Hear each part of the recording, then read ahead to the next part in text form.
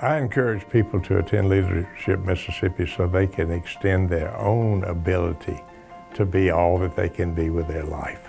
They only have one life to live. Want to make the most out of that, and things in the Leadership Mississippi program can help emphasize the things that are important.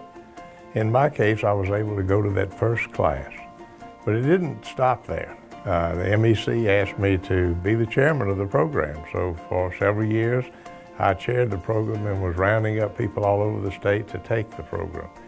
And then they asked me to be one of the facilitators, so I participated in their growth programs, trying to give them tips on things that they could do that had been successful for me if they so applied. Those kinds of things touched people in different ways. You might say, what would a person in the medical field get out of being in Leadership Mississippi? Or what would a person in the scientific field, or the agricultural field, or the seafood field? All of those fields require leadership.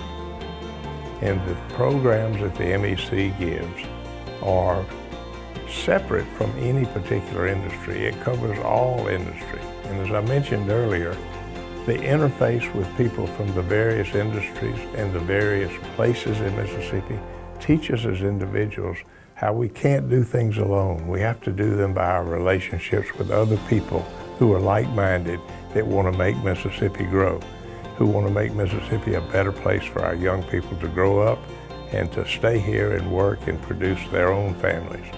All of those things are the encouragement that we give. So if a person wants to move up in their career, for instance, if they have the idea that they want to win an Academy Award, then we want to show them what does it take for you to do the building blocks to become an Academy Award nominee and then successfully win that award. And people in Mississippi have done it, and the MEC Leadership Program shows how it was done so that it can be a model for other people who have similar hopes.